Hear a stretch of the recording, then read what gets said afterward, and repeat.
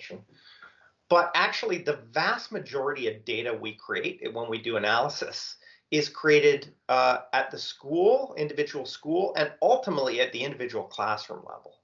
And the standards by which data is created in those environments is completely and utterly inconsistent across the board.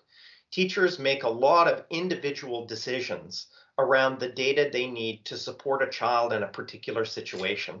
But how that gets managed and what you ultimately do with it could easily become something much bigger. And that's actually something we're actively exploring right now, this unstructured data, which we believe is upwards of 90% of the data we hold on individuals. That unstructured data may be using certain, I'm going back to AI capabilities here, but using some of those emerging tool sets to start to analyze it in novel ways could result in some insights we've never had before that could hugely be powerful for our system.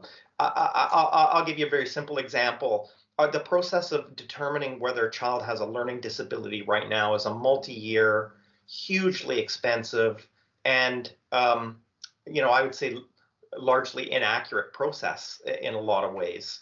And the result of that is kids may go years without getting the level of support that they really need given the way that their brain works. But as human beings, it takes us that long to figure it out.